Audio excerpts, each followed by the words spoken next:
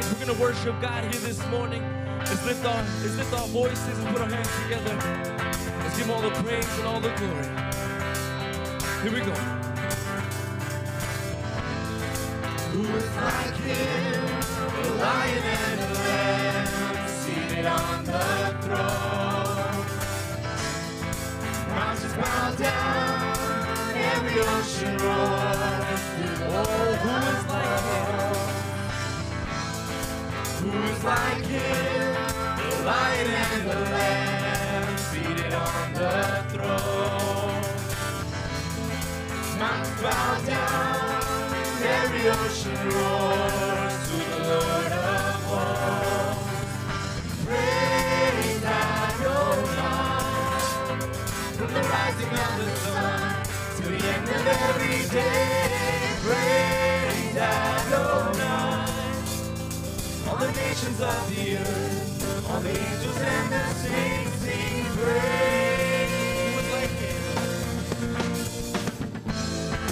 Who's like him, the lion and the lamb, seated on the throne? Mountains bow down, every ocean roars. Oh, who is like him? Who is like him, the lion and the lamb, seated on the throne? Mountains bow down, every ocean roars to the Lord of hosts. Praise Adonai, from the rising of the sun to the end of every day. Praise Adonai, all the nations of the earth. Oh, let's sing him praise Adonai. Praise Adonai, from the rising of the sun to the end of every day. Praise Adonai, all the nations of the earth. Let's sing it again. Praise Adonai, from the rising of the sun to the end of every day. Praise Adonai, all the nations of the earth, all the angels and the saints sing praise.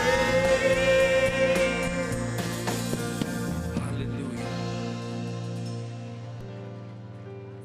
Oh, I said I wasn't gonna testify, but I couldn't keep it to myself. Oh, I Couldn't keep it to myself. oh, I Couldn't keep it to myself. I said I wasn't gonna testify, but I couldn't keep it to myself. What the Lord, Oh, you ought to have been there. You ought to have been there. When he saved my soul. You ought to have been there. When he put my name on the roll. 'Cause yes, gotta tell you what the Lord I said I wasn't gonna testify. Oh, I said I wasn't gonna testify, but I Couldn't keep it to myself. 'cause I Couldn't keep it to myself. oh, I Couldn't keep it to myself. I said I wasn't gonna testify, but I couldn't keep it to myself. What the Lord has done. Oh, you ought to have been there. You ought to have been there. When he saved my soul, When he saved my soul. You ought to have been there. You ought to be there. when he put my name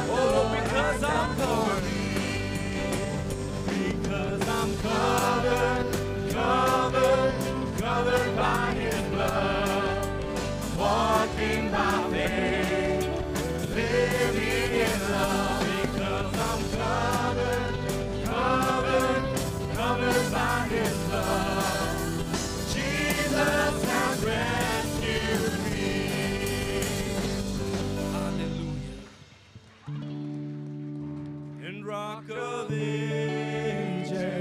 You are faithful and true. You are able to do what you have promised. Rock of ages, you are faithful and just. I will always put my trust. Oh, your shelter in the time of trouble, refuge in the time of storm, your fortress in the time of struggle, tower in the time of war, you're a healer in the time of sickness, comfort in the time of grief, you're stronghold in the time of weakness, helper in the time of need, rock of ages, you are faithful and true. You are able to do what you have promised. Rock of ages, you are faithful and just, and I will always put my trust in you. Your shelter in the time of trouble, refuge in the time of storm, your fortress in the time of struggle, tower in the time of war, you're a healer in the time of sickness, comfort in the time of grief, you're stronghold in the time of weakness, helper in the time of need, rock of ages, you are faithful and true, you are able to do what you have promised, rock of ages, you are faithful and just. I will always put my trust in you. And I will always put my trust in you. I will always put my trust in you. Hallelujah. Oh, let's go ahead and slow it down, church. What better way to start the Sunday morning? Let's just lift our hands, lift our voices. Let's give God all the praise, all the glory that He deserves. Seated above, enthroned in the Father's love, destined to die, poured out for all mankind.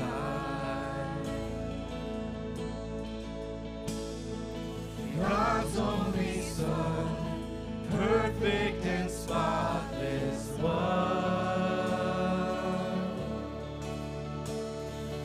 He never sinned, but suffered as if He did. All authority, every victory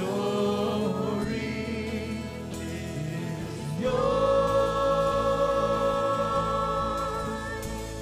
Savior, worthy of honor and glory, worthy of all of our praise.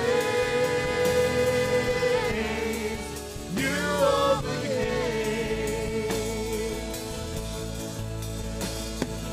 Jesus, awesome in power forever, awesome and great is your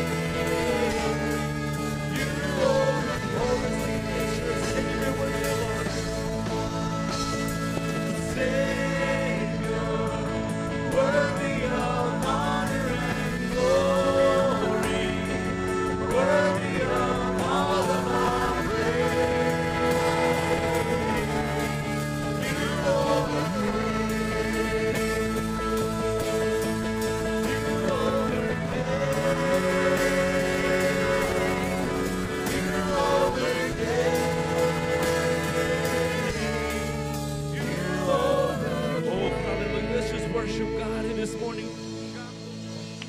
Hallelujah. Father, we thank you and praise you. Lord, we love you and exalt you above all things, Father. Thank you so much for grace and love. Thank you for your ministering power and presence. We lift up your name and rejoice.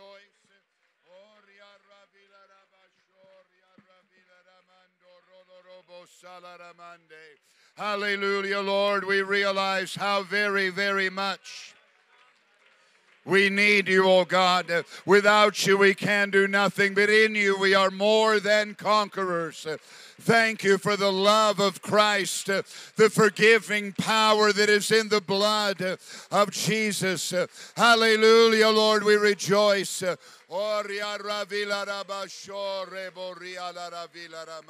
Thank you, Lord, so very much today. Hallelujah. We want to lift up a number of needs this morning as we are gathered together here. We are rallying our faith to take our needs before God. That's what this part of the service is all about. Whatever needs you have are pressing in on you. Whatever miracle you may need, this is a good time for you to make a connection with God, confess before Him your need, and trust that He has a plan and purpose. We want to lift up this morning our services today, this morning and tonight, that God would move powerfully on our behalf. We need a visitation. We don't need religious services. We don't just need to gather together, but we need God to move on our behalf. And you can leave here this morning, and by the service is finished, by the time the service is finished tonight, you can be a new man, a new woman, encouraged and strengthened with God's might and power. So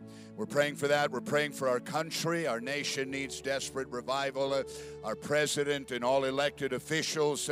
We want to remember military personnel here in our church, stationed here in El Paso and throughout the world, that God's grace would overshadow them. We remember also veterans and families of veterans and military personnel that also pay a price. And we want to pray for police officers here in our church, law enforcement personnel, and firefighters and medical personnel as well. We want to remember to pray for Pastor Mitchell. He's preaching in Tucson today, praying for God's grace over his leadership in ministry. Pastor Harold and Mona Warner, God's continued favor and grace. Greg and Lisa Mitchell as well. We want to remember some of our pastors and missionaries, keeping in mind all the changes that are taking place and that are going to be taking place very soon. We're praying for Vince and Nicole Vasquez in Milwaukee, Wisconsin, Joe and Julie Stevens in Georgetown, Texas, Ramon and Patty Juarez in Mexico City, Sunshine in Vinola, Mensa in Ivory Coast, West Africa. We're praying for God's grace in their lives and their ministries. We want to remember to pray for Anthony Cobos and his family for God's grace, healing. We're continuing to pray for Pepe Siqueiros, Mary Reina, Mrs. Emler, Jesus Molina. We also want to remember today Robert Cervantes, Manny Peralta, and the Segalas family for salvation, the Romero, Dovenbarger, Ramirez and Villanueva families, Joe Lopez, Hector Lucio, and Norma Ponce. Those are all for salvation. And I know this morning, as we're gathered here, as I've already mentioned, there are numbers of needs that are represented by all of you. And I want you to pray, touch heaven right now, pray for one another, lift up these needs. Let's believe God together that He'll break through and intervene in every heart. We're all going to pray together, believe God. Then I want to ask Pastor Glenn to come and open our service in prayer. Let's go before God. Father, we thank you so much right now for ministering grace and power that is here to touch every life. You know the needs of every heart, and your love and your precious blood, hallelujah, Father, has been shed abroad in our hearts by the Holy Ghost to accomplish your will and your purpose. I pray healing and salvation and deliverance. I pray intervening, oh God, in every situation and circumstance. Help the people of God deal with the burdens and the pressures of life and the trials that they endure. Lift these heavy burdens. Provide hope and guidance and direction, oh God. God, we come to you in the mighty name of Jesus. And today, God, we're asking that you establish your mighty presence in the midst of us. God, let there be an anointing that would flow from your throne, God, that would come down upon us, God. Let our hearts be convicted, Lord. Move upon the altars. God, do a work that is beyond us. We commit this to you in the wonderful name of Jesus. Amen. Amen. Take a moment to greet and welcome one another as you're being seated.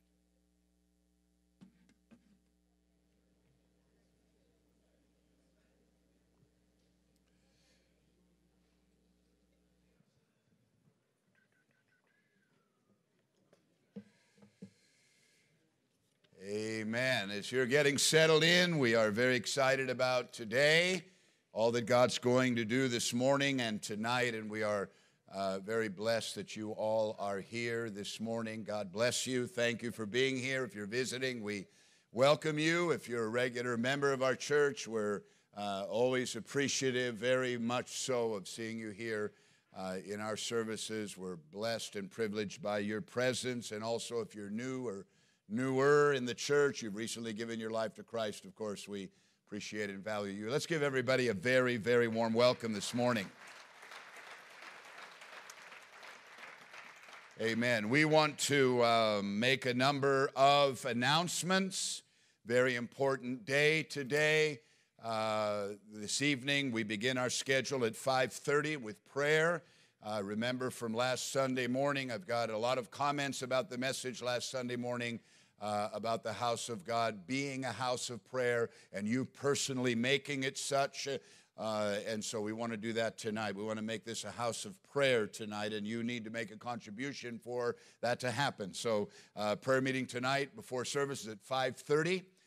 We pray in the fellowship hall, and we encourage everyone that can to come. And then we have our regular evening service tonight at 6:30. I will be preaching a very special message called The Power of Forgiveness. And it is a follow-up to a sermon I preached about 2.5 months ago called The Insurmountable Debt. And you really do not want to miss this message. And we encourage, I know I say it every Sunday morning, but we really do encourage everyone to come back to church on Sunday night. Another message, another opportunity for God to do something powerful in your life. Amen. There's nothing worth missing what God has to say and speak into your life. So come tonight. If you're not in the habit of coming on Sunday night, this would be a good day to start. 6:30 tonight, the house of God open, and we'll be in prayer, and we'll be believing God for great things. So prayer at 5:30, service at 6:30, and then looking ahead into the week, we have regular prayer meeting every morning from 6 to 9. The building is open. We encourage you to come to that. Tuesday night is women's prayer meeting here at the church at 6:30. This coming Wednesday, we have a regular midweek service, and I've asked Pastor Randy Jaramillo to preach this coming, or I didn't ask you yet, did I? In my mind, I did. So consider yourself asked. Amen. So he'll be preaching this coming Wednesday night while he's here. We're trying to get him out of here as soon as possible, not because, we're just trying to get rid of him soon. So he's going to be pioneering in Edinburgh, Scotland. Very exciting venture for our church and for him and his family. But before he goes, I believe he has a word from God for the church. So that'll be Wednesday, midweek service. Thursday, we have our Spanish ministry. Herman and Violeta Rueda oversee that. Herman is our Spanish pastor. That's at 7 p.m. every Thursday. Friday, we have our youth Bible study and ministry at 7:30 here at the church. And then Saturdays, we have a great day every Saturday. Prayer at 10 o'clock in the morning, outreach at 11. And, of course, next Saturday is our Cinco de Mayo celebration. And ministry and outreach. We do that right here on our property. We've done this for the last several years. It's a great event, a great outreach. We get a lot of visitors that come out, games and food and ministry and preaching and altar call, and all of that is going to be happening next Saturday night, and the event starts at 6 p.m. That's the event, but the real work starts at 10 o'clock in the morning with prayer, and then 11 o'clock in the morning with our outreach for that event. And then 2 weeks from today, we're very excited about having Craig McLaughlin come and preach a revival, May 14th through 17th. Mark that down in your calendar. We have flyers. You can take those, pass those out. Craig McLaughlin was one of my very first converts when I went to Cape Cod to pioneer. I believe he was 14 years old when he got saved, in terrible turmoil, abandoned marriage, divorced parents, all kinds of chaos going on. And over these last 37 years or so, he's been serving God, and he's now an evangelist. We had him here several months ago, and he ministered a message that really connected with the church. And so we've asked him to come and do that. That'll be 2 weeks from today, starting Sunday morning. So plan on being in prayer for that and attending those revival services. A couple of other items. There is a water baptism today, right after the morning service.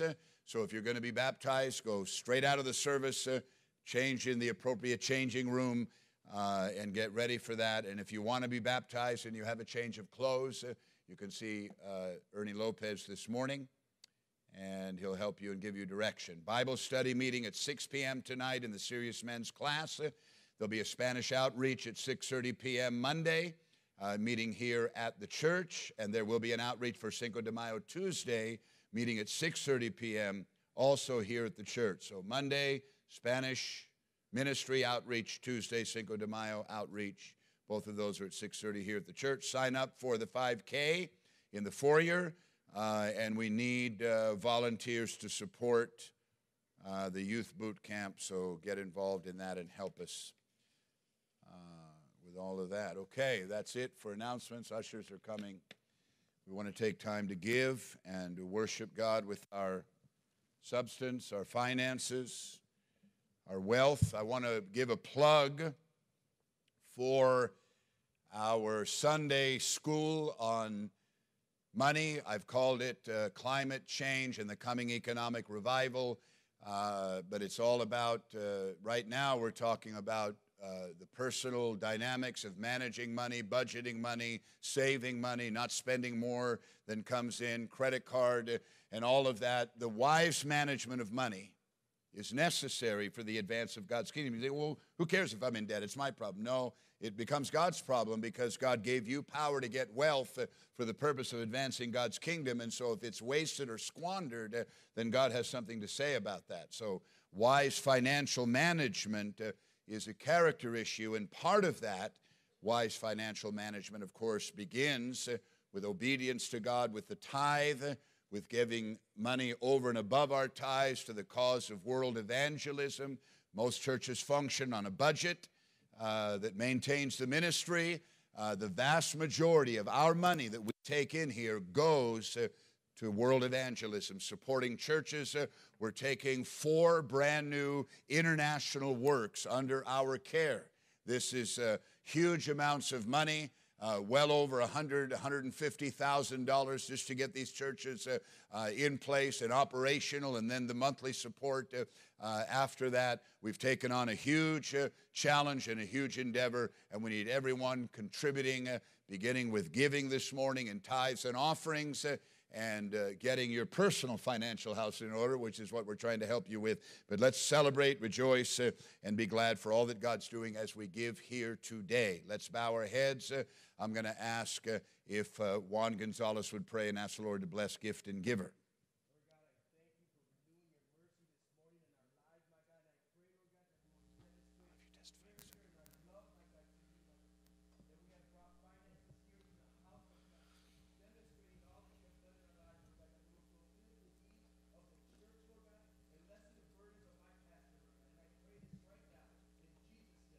Yes, Lord. Amen. Let's sing and worship God as we give here today. Victory is mine. Victory is mine. I know that victory is mine. And I told Satan to get me behind. Victory today is mine. Joy is mine. Joy is mine. I know that joy is mine. I told Satan to get me behind. Joy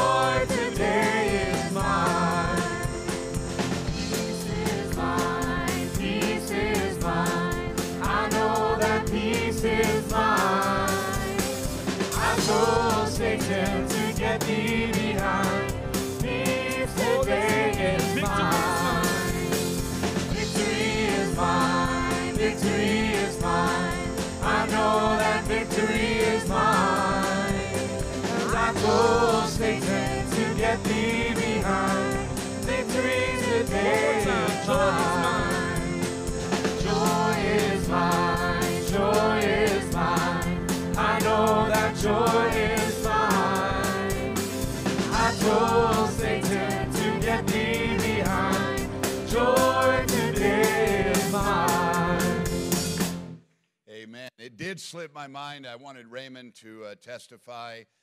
We sent a band to Albuquerque, got a good report. He's going to share that with us very quickly. Amen. Yes,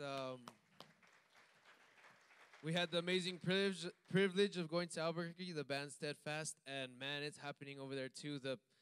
I guess they call it the, 180 Club? Yeah. And it was packed. I'm telling you, it was a great event. God is doing something, not just here in El Paso, but everywhere. 4 people got saved. We just had a tremendous time playing over there, and at our edges too, there's something happening. You guys go out, attend it, outreach for it. It's a great venue for people to come to be saved. They may not come to a church service, but they'll come to a concert, and that's where we deliver the message to them. And it's just a great event, and I thank you guys for letting us go and play, and let's continue doing stuff for God. Amen. Yes. Hallelujah. One other announcement as you're turning to Malachi chapter 3. And I'm not preaching on what you think when I say that. Malachi chapter 3. Next Sunday night is going to be a very important message. And I had wanted Ernie, and he's wanting to preach a message on the subject of prophecy. We have him teach and minister on that subject from time to time. The U.S., Russia, Iran, Syria, and North Korea. What does the Bible say about all of the current events? And things are happening right now. The very things that the Bible says, we see them in our newspapers today. And there is a crisis around the world, and it's going to be very helpful for you to hear a message that places us currently in God's time clock. And so he's going to be ministering on that next Sunday night. This is the day after the Cinco de Mayo ministry and outreach, so that'll be a good venue to pass out flyers for it, along with you taking them to work and school this week and inviting your friends and people that you know to come out next Sunday night for that message that Brother Ernie will be ministering. Amen. Malachi chapter 3. Are you pursuing the call of God for your life as the senior priority of your life? That's what I want to talk about this morning. This is not going to be, I don't want it to be, a word of correction as much as it needs to be a word of inspiration. And when I say, are you pursuing the call of God for your life? You say, well, I'm not called. Yes, you are. Every single Christian, man, woman, teenager, whatever your age, whatever your background, whatever your orientation is, you have a call of God. There is a purpose for which you were created and saved. And from the moment of conversion, that needs to be the paramount, senior, primary priority of your life. And it's a very difficult challenge to maintain it as such over the long haul. What happened to them, really? What really happened to them? And it seemed to keep happening to them.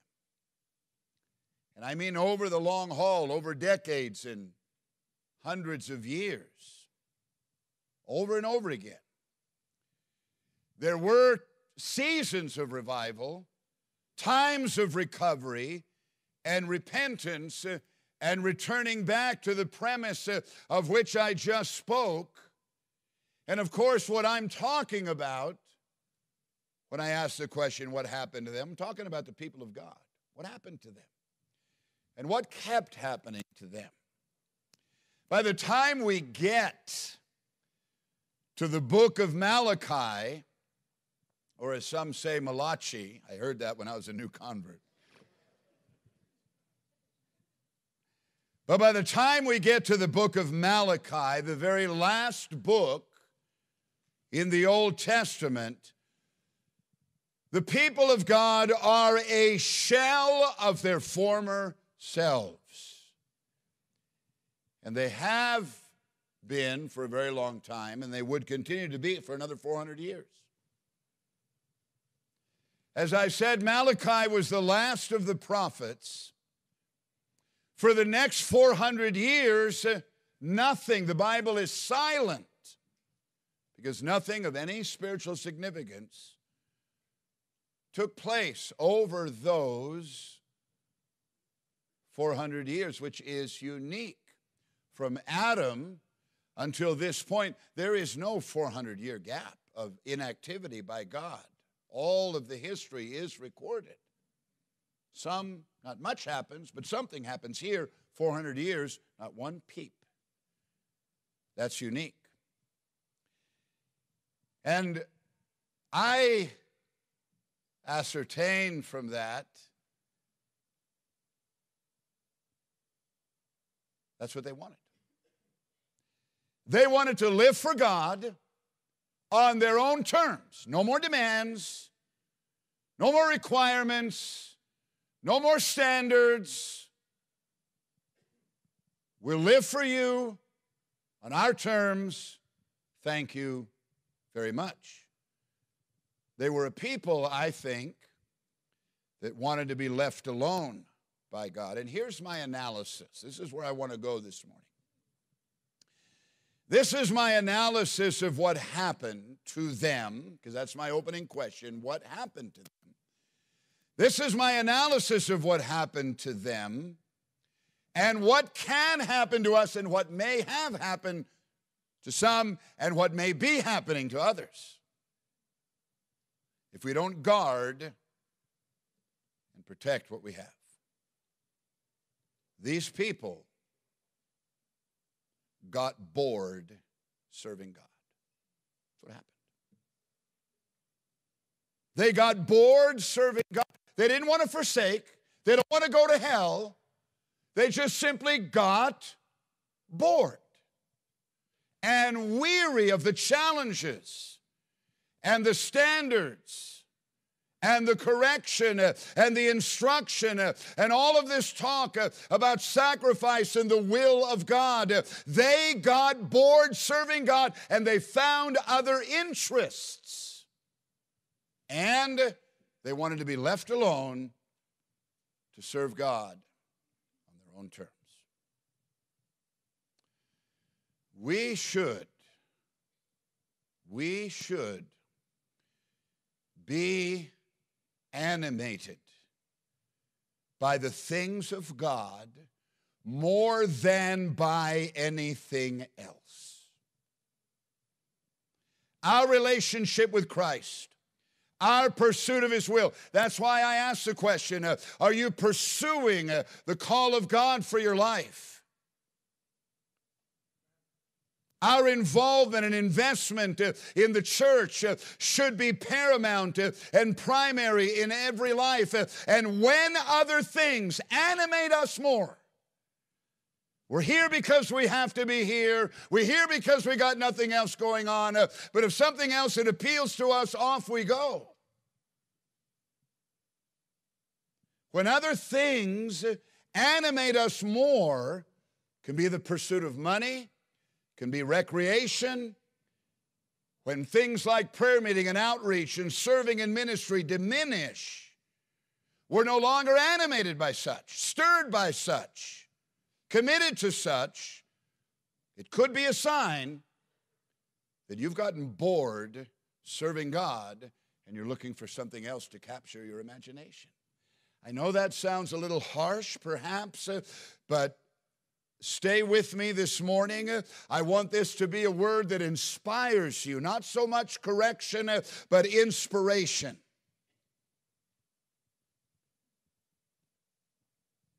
As I preached the Sunday before our conference, my objective here this morning is to preach to 500 congregations of one.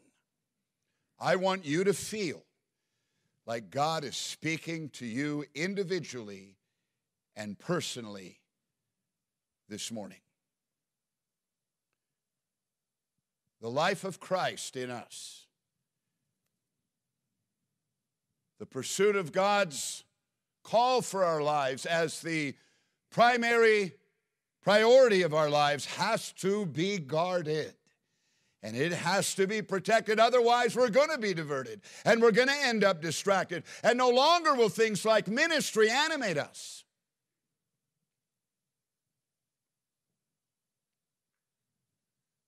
I have actually two titles for this sermon. One is what I've already mentioned. Are you pursuing the call of God for your life? I thought of that scripture when I was writing this sermon in Timothy, who has saved us and called us with a holy calling, not according to our own works, but according to his purpose and grace, which was given us in Christ Jesus before the world began. So that settles the issue. You're called. And the issue is, what are you doing about it? The other title that I have for this sermon is Living Above Board, which I thought was quite pithy. We have to find a way to keep ourselves from getting bored serving God. And some of us have failed in that arena. And I want to challenge our hearts with this message today. We're reading from Malachi chapter 3. And we're going to begin in verse 1. We almost never do that from Malachi chapter 3. It always starts in verse 10. But we're going to start in verse 1 and read just a few verses. And let's open our hearts for God to speak to us today. Behold, I send my messenger, and he will. I prepare the way before me, and the Lord whom you seek will suddenly come to his temple, even the messenger of the covenant in whom you delight. Behold, he is coming. He's referring to the Messiah. Says the Lord of hosts, but who can endure the day of his coming, and who can stand when he appears? For he is like a refiner's fire and like launderer's soap. He will sit as a refiner and a purifier of silver. He will purify the sons of Levi and purge them as gold and silver, that they may offer to the Lord an offering of righteousness. Then the offering of Judah and Jerusalem will be pleasant to the Lord, as in the days of old, as in former years. And I will come near you for judgment. I will be swift witness against sorcerers, adulterers, perjurers, against those who exploit wage earners and widows and orphans, and against those who turn away the alien, because they do not fear me, says the Lord of hosts. For I am the Lord, I do not change. Therefore, you are not consumed, O sons of Jacob. Yet from the days of your fathers you have gone away from my ordinances and have not kept them. Return to me, and I will return to you, says the Lord of hosts. But you said, in what way shall we return? Let's bow our heads and pray. Father, thank you. Thank you today for your presence, for your love, for your grace. I pray for anointing to minister this message. Let it bear fruit in every life. Bring, Father, conviction unto repentance. And Lord, let every heart be stirred, motivated, filled with the power of the Holy Spirit to do your will. We thank you in Jesus' name. And all God's people said. I want to speak first of all about this idea of boredom. It's quite a fascinating subject, I think. I haven't thought along these lines for quite some time.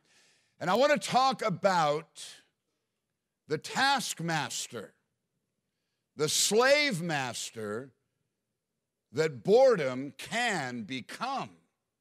Your boredom can begin to make demands that divert you from God's will and God's purpose. Your lack of interest, motivation in the things of God can begin to be diversionary because the human heart has to have something that it is animated by and excited about. And if it isn't God, it's going to be something else. In our text and in the book of Malachi, serving God has become a hassle and an inconvenience. So what's going on here? God's terms for serving him have become an annoyance to them. Malachi 1:13 says, oh, what a weariness. That's what they were saying about serving God. That word means toil or hardship. This is what happens when godly standards begin to chafe against self-will. Self-will begins to seek supremacy when you allow yourself to get bored with the things of God and begin to view the demands that righteousness, obedience, and integrity puts upon us. We begin to view them as an annoyance, as an inconvenience, and as a hassle. And as a result, these people began to pull back. They're not tithing. Not only are they not tithing, but they're giving inferior offerings. They're giving the blind and the lame and the useless. What they didn't want themselves, they gave to God. They began to discard serving in ministry. Marriage was violated and covenant relationship broken. And the whole idea and the premise of putting the things of God first above everything else in your life had been abandoned. All these rules, that's how they're viewing it. All these rules have become tiresome to us. How irksome they have become. Do we really have to do thus and such?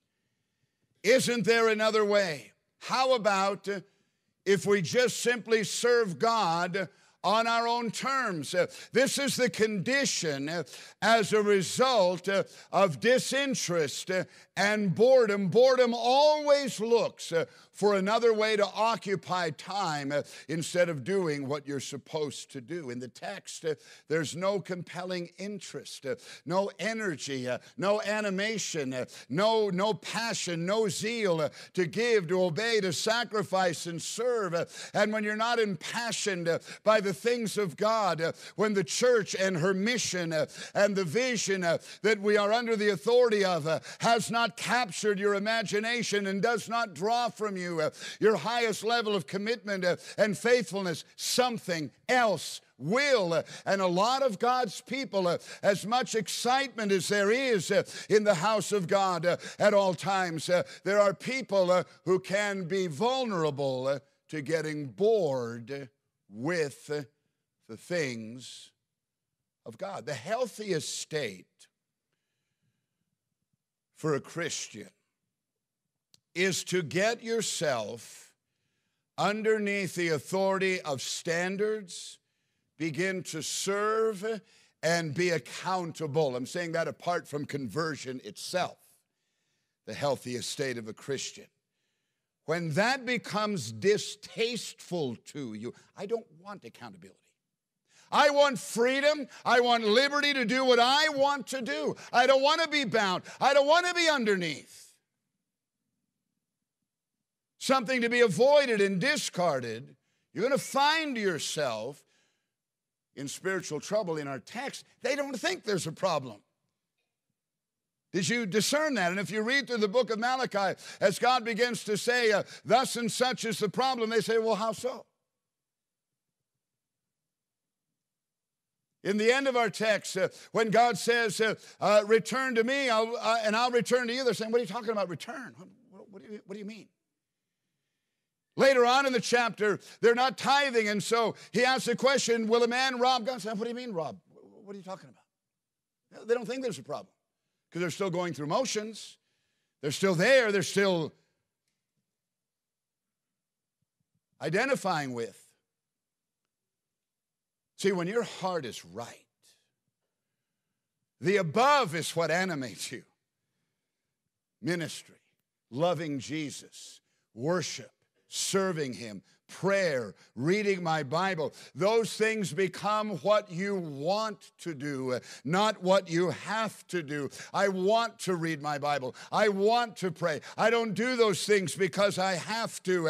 It isn't a hassle, and it's not an inconvenience. Boredom is a harsh taskmaster that expresses a ruling dimension over people's lives.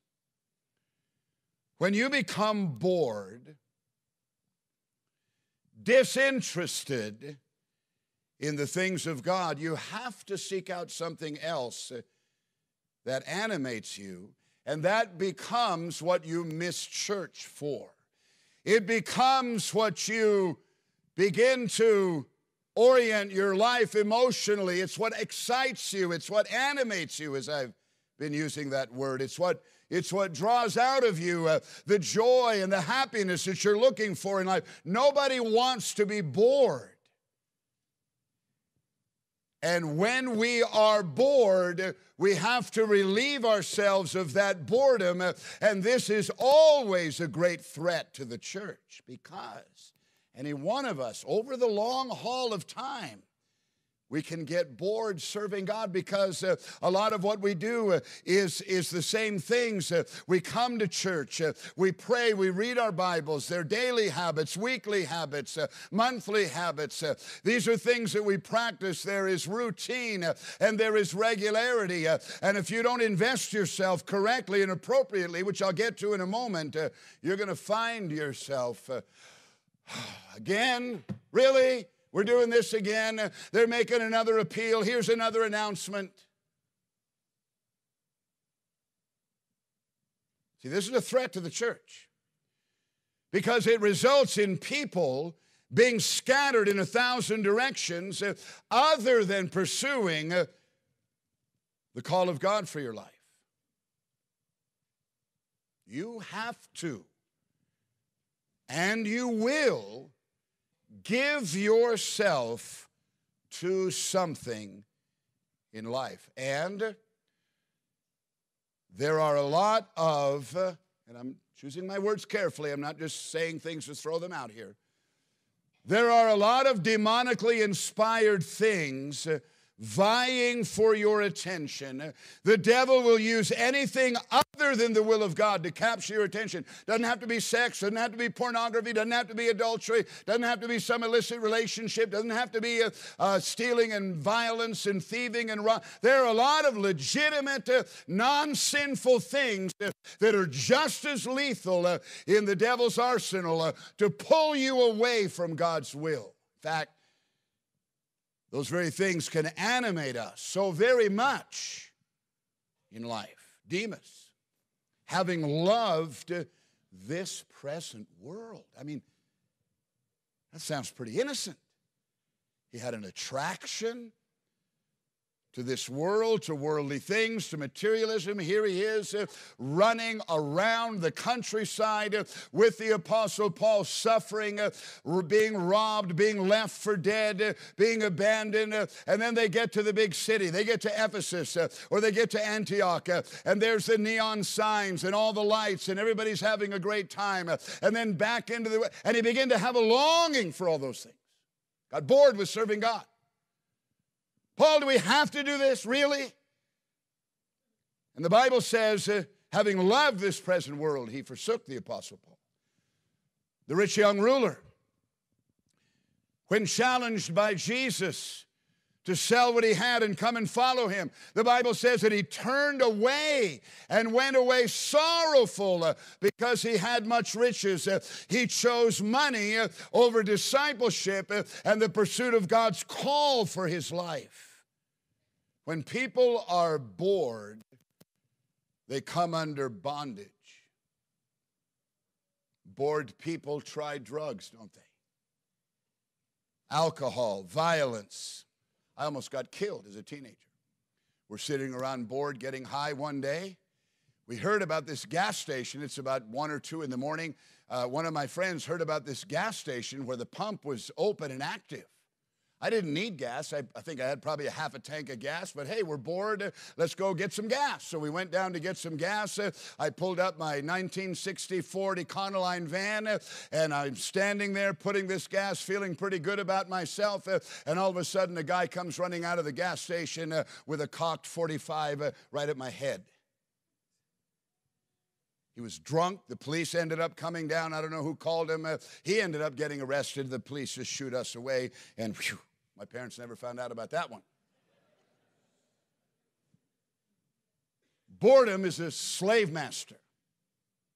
It'll drive you in directions that you ought not to go. And when you're not animated by the things of God, you'll become occupied by something else. So let's talk about where this comes from. How can this emerge in our lives? You're thinking, no way, I'll never get bored. But you already have. Some have. How can this emerge in our lives?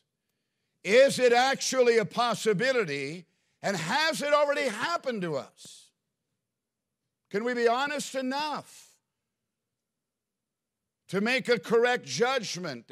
Here God is in kind of a wrestling match with these believers under the reign or under the ministry of Malachi. They don't see it. They don't get it. They're partially religious. They're involved. They're giving offering. They're in the temple. Their sacrifices, the priesthood is functional. But God has to intervene and bring correction. They're not quite ready to hear it or receive it. They need an explanation. What are you talking about?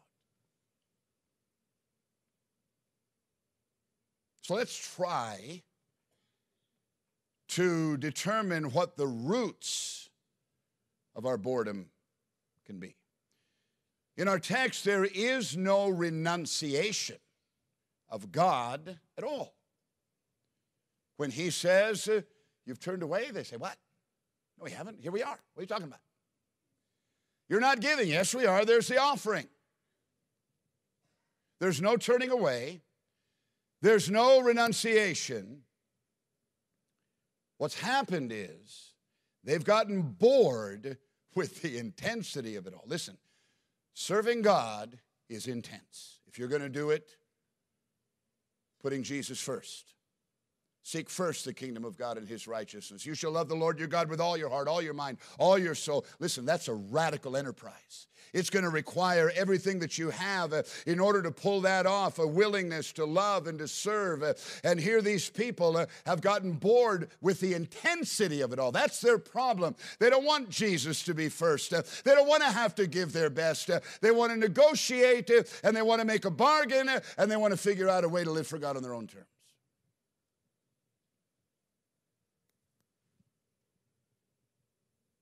Have you, it's not an accusation, just asking a question.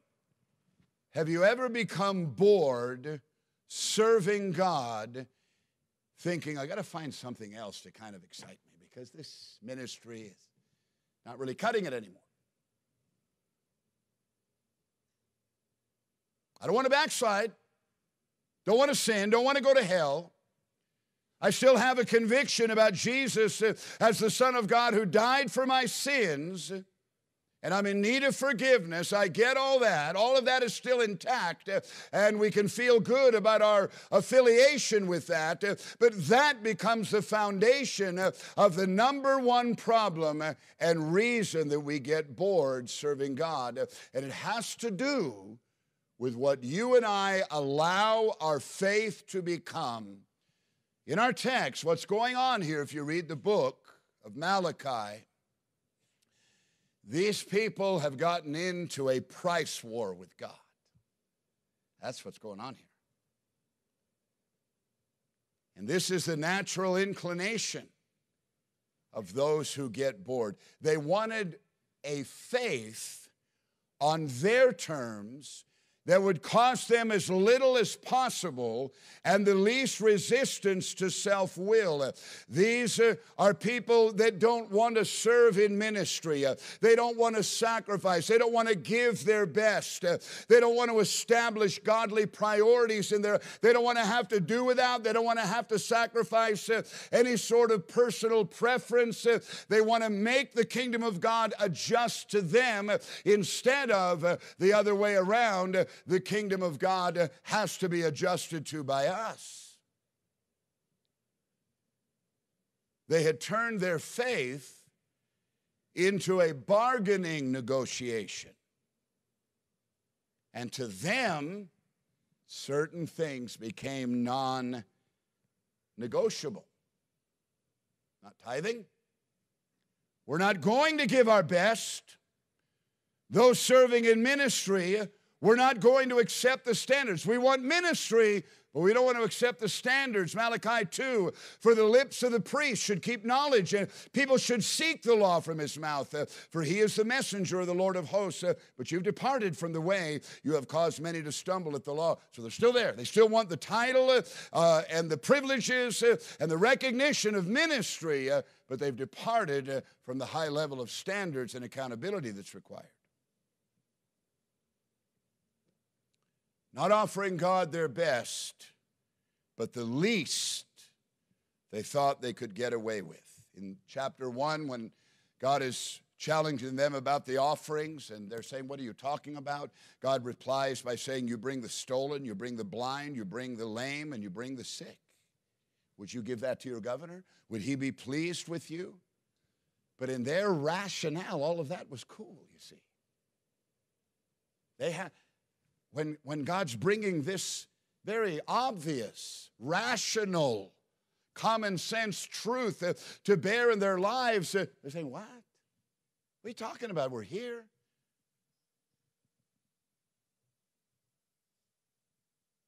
They wanted the tithe. They held it back for themselves. They wanted the best. They reserved that for their own use.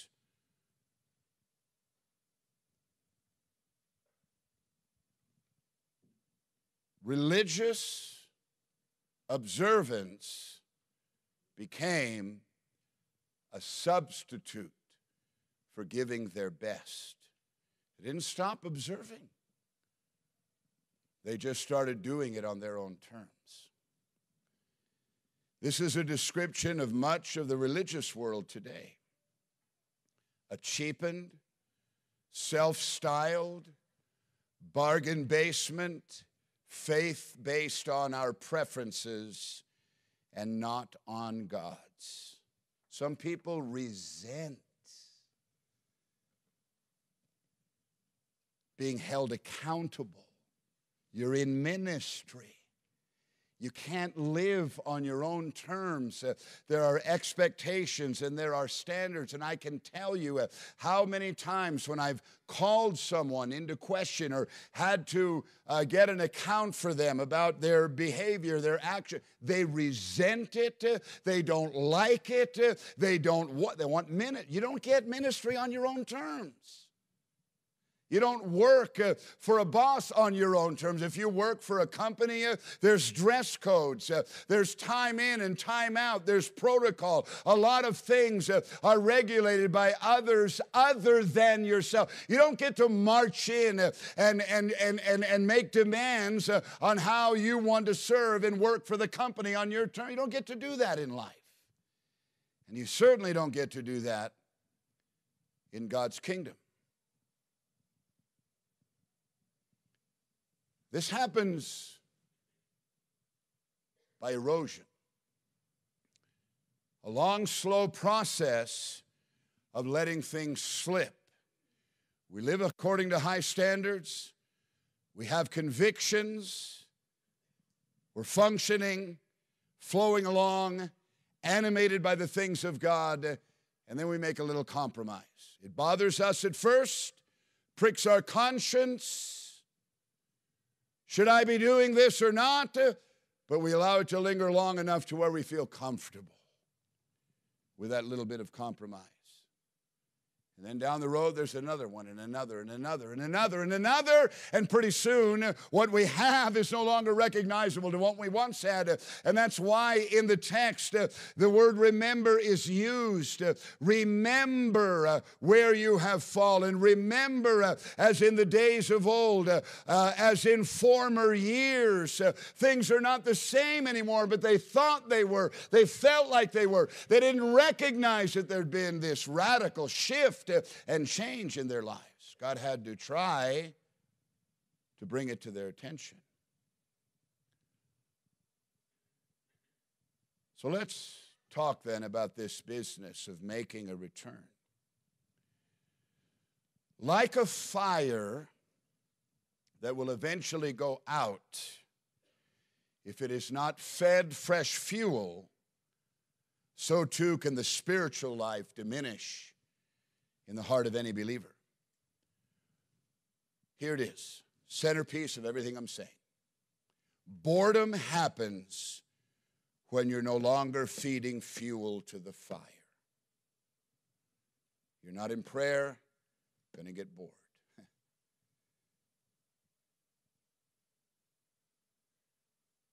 The easy answer to breaking the curse of boredom and living above board is to keep feeding the fire. Even if you don't feel like it, even if it gets wearying and troublesome and tiring, even if you're tempted to be distracted, even if you think that it's not going to make it, what difference does it make if I go to prayer or not, or if I fall on my knees next to my bed when I get up in the morning, or I read my Bible when I first, what difference if I miss a day or a week or two? What difference does it? Don't stop feeding the fire. When you stop feeding the fire, you're going to end up bored with serving God. Every act of obedience matters. Every time you come to prayer meeting, it matters. Every action of obedience matters. Every single day of your life, every outreach, every time you give, don't stop feeding fuel to the fire. If you stop feeding fuel to the fire, then the things of God can begin to be distasteful. And that's the biography of many a believer that has gotten bored serving God. See, this is how you feed ever-increasing faith. Your faith is supposed to grow. Love is supposed to grow. I'm supposed to love my wife more today than I did yesterday.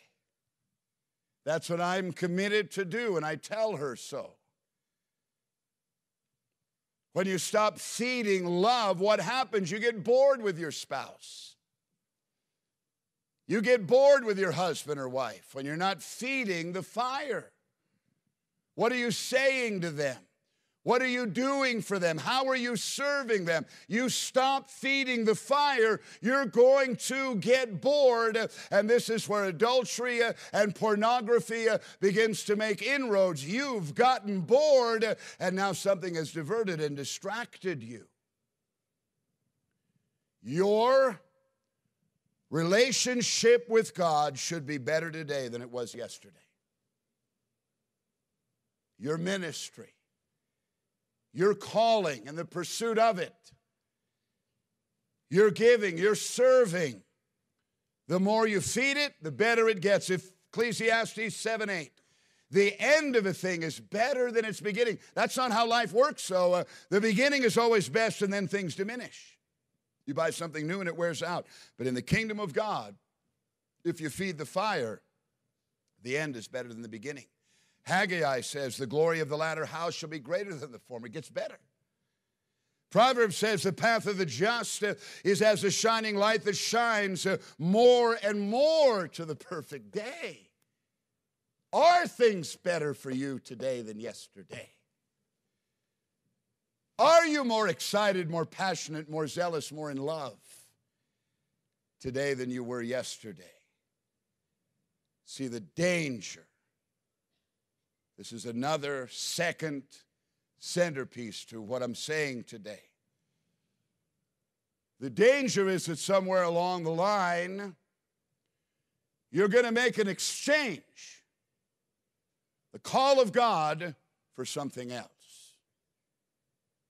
And it may not, the something else may not be horribly evil or wrong or bad. It may be okay for some, but not for you, because it's not conducive to pursuing the call of God for your life. Solomon had it all. The son of a king, destined to take the throne, had calling, had a relationship with God, had wisdom in the form of an answered prayer and a gift that God gave him, a superior wisdom than what was functioning in anyone else at that time. But Solomon got bored with it all, if you can imagine that. He cashed it in for worldly indulgences. He married multiple wives, had multiple concubines. And when his life was coming to an end, he's an elderly man now. He writes tragically, it's all a waste. It wasn't worth it. There's nothing new under the sun. All is vanity. But he had to make an exchange in order to learn that hard lesson of life. When you get bored, beloved, you're going to be tempted to make an exchange. And I pray to God that you haven't gone that far yet. People exchange all kinds of things for the call of God. They'll exchange money. They'll exchange a relationship. They'll exchange living in a place of their choosing other than where God has them. They'll make all kinds, because you've gotten bored, and now these alternatives become paramount in your life. In order to live above board and pursue the call of God for our lives, as we all should be, we're going to have to invest ourselves in what really matters, and the reinforcing of that needs to take place at this altar here this morning. For many of you here today, it means just keep doing what you're already doing. You are feeding that fire, and you've learned the art and the skill that no matter how I may feel, no matter how offended I may become, no matter how tired or not stopping. I'm going to pray. I'm going to do the will of God. I'm going to love Jesus. I'm going to put the things of God first. For many of you here, it means keep doing what you're doing. Take this sermon as a warning that it's possible you could get bored with the things of God. Don't let that happen. Don't slow down. Don't give up. Don't quit. Don't stop. Don't allow yourself to be diverted. Colossians says, if indeed you continue in the faith, grounded and steadfast, and are not moved away from the hope of the gospel which you heard, which was preached to every creature under heaven, of which I, Paul, became a minister. All those things are possible. It's possible if you're not continuing in the faith, and as a result of that, being grounded and steadfast, it's possible to be moved away off of the foundation upon which God has placed you, off of the destiny that God has for your life. And that moving off of can happen so subtly that you're moved off and you don't even know it. Like the people in the book of Malachi, they're not aware that it's happened to them. For others here, it may mean what the scripture says in our text, making a return. And I think that this is the most difficult of challenges. It's hard to acknowledge. The people of God in our text and in the book of Malachi want to argue with God about their position.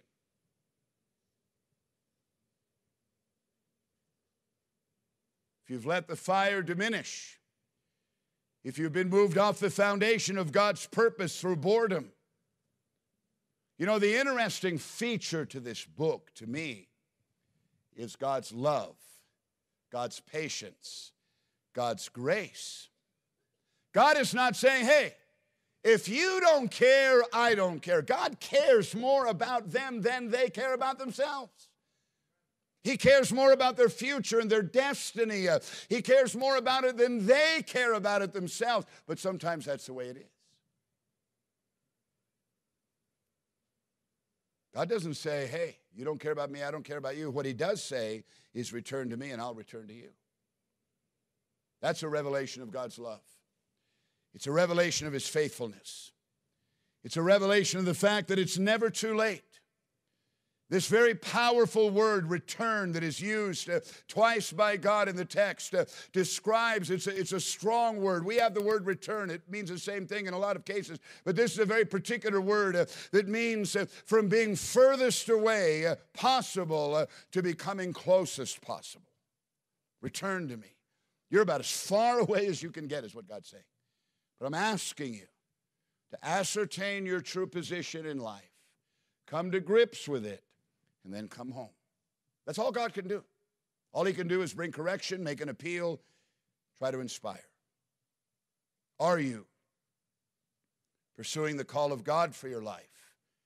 And have you learned how to live above board? Let's bow our heads this morning. Every head bowed, every eye closed.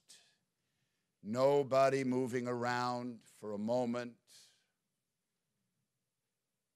Every head bowed, every eye closed. We're on holy ground here today before God's presence. Perhaps you've come to church this morning. You're visiting our church. Thank you for being here. Perhaps you have come before, but you know in your heart you're not right with God.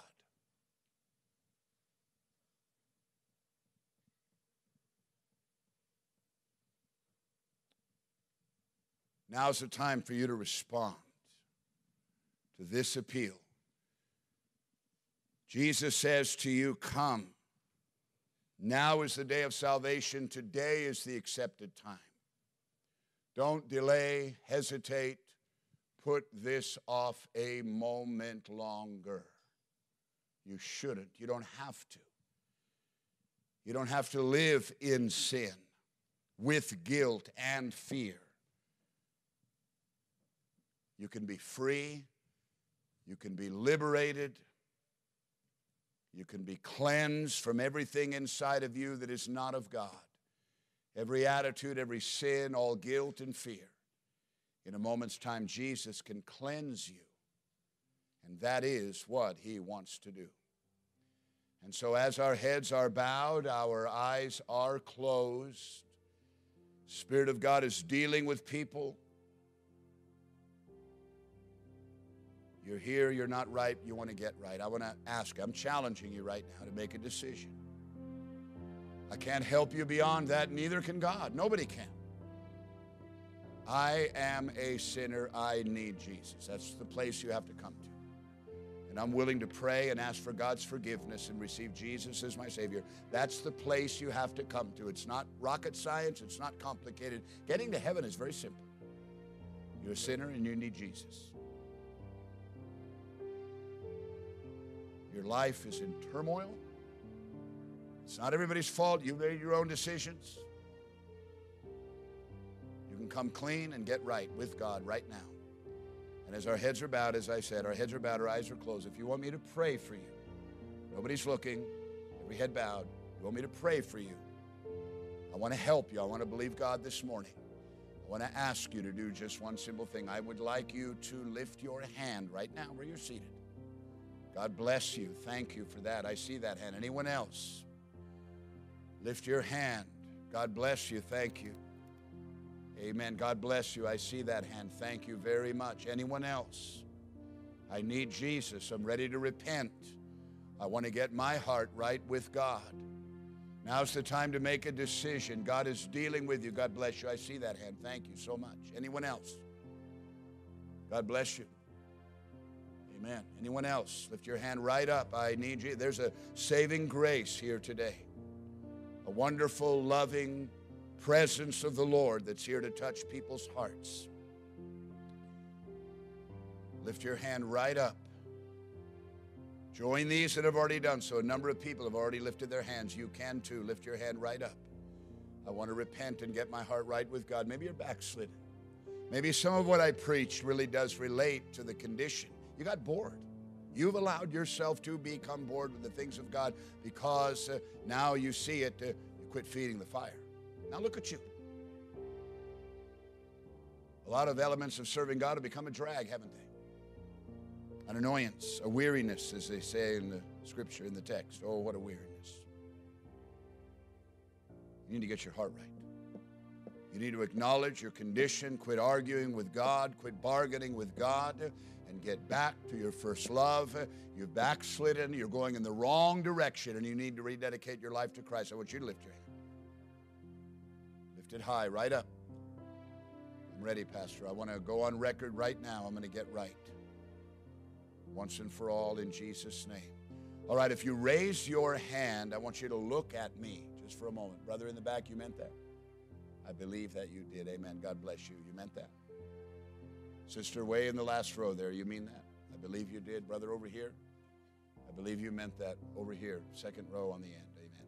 All right, I want you to come right now. I want to pray with you. Get out of your seat. You're going to come and find a place to pray. God's going to help you. Amen. Our heads are bowed, every head bowed, every eye closed. Nobody looking around. There are others here, perhaps, as these are making their way forward to the altar. You need Jesus, you need forgiveness, you need His love, and the Spirit of God is dealing with you.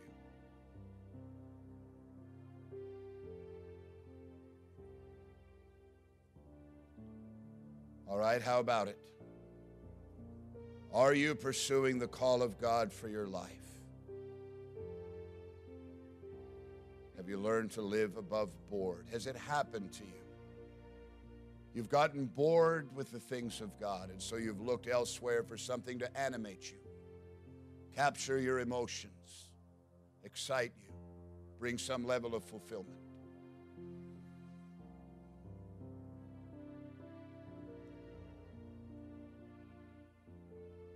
Boredom is lethal. It has a ruling dimension that will pull you in a wrong direction in your life, and you don't even recognize it because there's been no renunciation of the things of God, only a bargaining negotiation that you're going to live for Him on your terms. Maybe this sermon is simply a warning for those who have managed to live above being bored. You're feeding the fire, keep feeding it. Don't quit, don't give up. You need a place to pray at this altar. There are others here, you may be at varying levels of getting bored. It may even gone to the extreme. You've made an exchange. You're still affiliated, but what has captured your attention is something else. The two are connected. My first question, which was, are you pursuing the call of God for your life, is the supreme priority? Are you living above board? The two are connected. I've watched disciples. Their calling and the pursuits of it and the authority of it and the demands of it has bored them. They found something else that animates them. You need an altar to get back to our first love. Let's all stand. Altars are open. We're not going to sing. I want us just to pray. We all need an altar here this morning, and I want you to come and surrender. God, I know I need to repent. I've allowed myself to drift by not feeding the fire daily. And I have become interested and animated by things other than pursuing the call of God for my life, Lord. And I want to get back where I need to be. Return, Jesus said in our text, and I will return to you. You've got to make the first step. You've got to acknowledge your need. You need to return.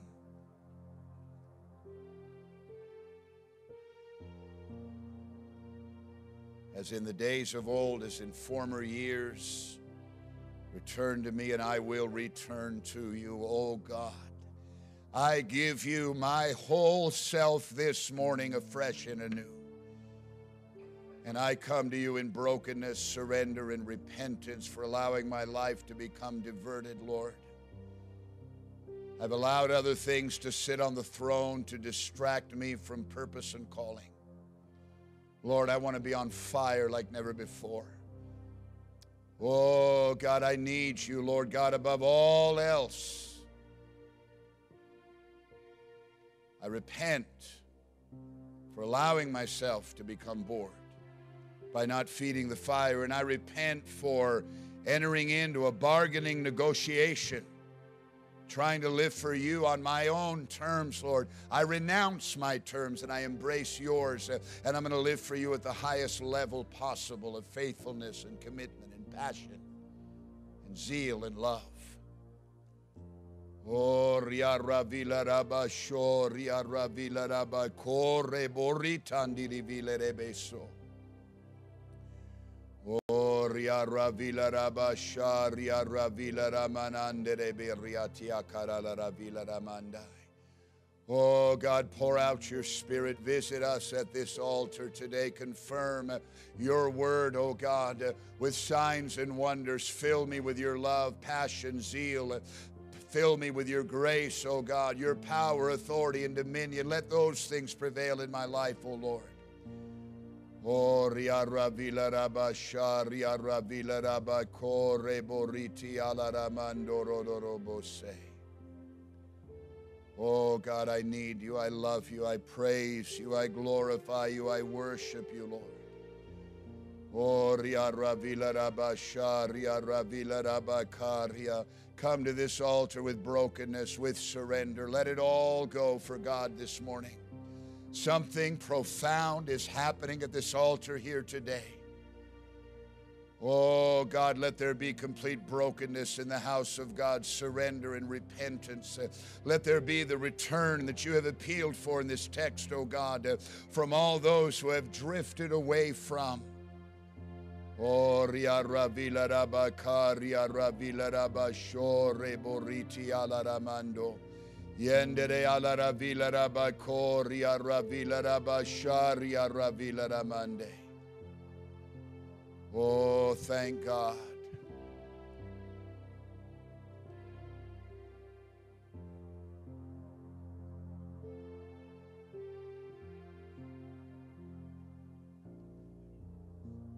Oh, riala ravila raba shoria la ravila raba koria la ravila raba. God, touch every heart. Let revelation, the spirit of revelation, oh God, manifest in every life. Let there be powerful cleansing from all compromise and half-heartedness and lukewarmness, oh God. Oh, yendere vila raba shore bosili ala ravila raba kore lere ala ramanda.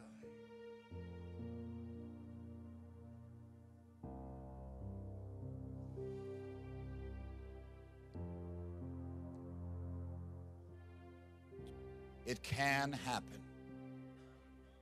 We're not in church. It bores us. Why? That's what you have to ask yourself. Coming to prayer, not animated at the opportunity to be in a prayer meeting. Why? You have to ask yourself that question. You're not stirred to get into the Word of God every day. Why? That's the question you have to ask yourself. It must be, God, boring.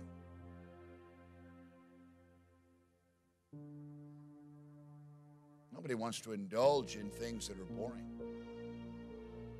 You have to honestly ask, have the things of God become that to you? In our text, the people of God got bored serving God and wanted to be left alone to serve on their own terms. I think we need to identify that as at least a possibility and then discern whether that has happened to us and then turn from it and return to the place we need to be. Let's all stand at these altars. Remain in place, every head bowed, every eye closed. There are men and women here, serious call of God on your life. We get used to our compromised position. We don't recognize that we're even compromised anymore. But over years, sometimes decades, then the Word of God comes to bring correction. We say, hey, what do you mean? What's the problem? Because we've gotten so used to our position. Only God can break through. In Jesus' name. I want this sermon to be an inspiring sermon. One that inspires you to get back before God and surrender all to Him. Acknowledge the need in our hearts. God, I've drifted away from the place I once was and the place you want me to be. There are men here, you got a serious call of God to preach. And you got bored. And now the call is threatened by all kinds of diversionary interests that have nothing to do with pursuing God's call for your life. And you're giving consideration to making an exchange. Don't go there, please. Make a decision. Pray with me right now. Dear God in heaven, I come to this altar for the purpose of surrendering my all to you, my best my highest. No level of sacrifice will I hold back. I want to serve. I want to pray. I want to be in your presence. I long for your will. God, reignite those passions in my heart once again. And from this day forward, I will feed the fire. I won't stop. I won't quit. I won't give up. I know that every prayer meeting, every moment I can read the Bible, every stand of obedience matters, keeps the fires burning, keeps me from getting bored. I renounce spiritual boredom, and I'm coming back to the fire and to full surrender. And from this day forward, I am pursuing the call of God for my life above all else. And I'm going to learn to live above board. In Jesus' name I pray. Let's worship God right now. Hallelujah. Ria ravila raba koria ravila raba shoria ravila ramando. Oh God, I praise you, I love you, I exalt you, I worship you, I glorify you, I thank you so much. Oh, ria ravila raba sharia ravila raba koria. Yendere ala ravila raba robo raba la ravila raba sharia ravila raba korio rodo robo se. Oh God, you're worthy to be praised. You're worthy to be glorified. You're worthy to be exalted. Your name is high above every name, and there is no other name given whereby we must be saved but the name of Jesus. Oh, riala ravila rabasho rebo riala ravila ramande reala ramanda. Thank you, Lord. Thank you, Jesus. Oh, God, you're worthy to be praised and glorified. Just wait on God for a moment. Thank you, Jesus. Thank you, Lord, for your ministering presence, for your word that is able to touch every heart, to meet every need, to address every issue in our lives, Lord. Thank you for revelation. Thank you for love and your care of us, oh God. Oh, thank you, Lord. Amen. God is good. Amen. Our heads are bowed. We're going to dismiss right now. Go rejoicing. Service tonight, the power of forgiveness. You don't want to miss that. It's going to be a great help, a great blessing. So be in church tonight. That's part of what feeding the fire is all about. And bring someone if you can that needs Jesus. If you're following up on someone and they're not here, call them today, visit them today, and bring them out. Amen. And let's believe God for great things. Amen. Our heads are bowed. We're going to dismiss in prayer. I'm going to ask if Joe Russell would close the service in prayer and thank God for speaking to us here today.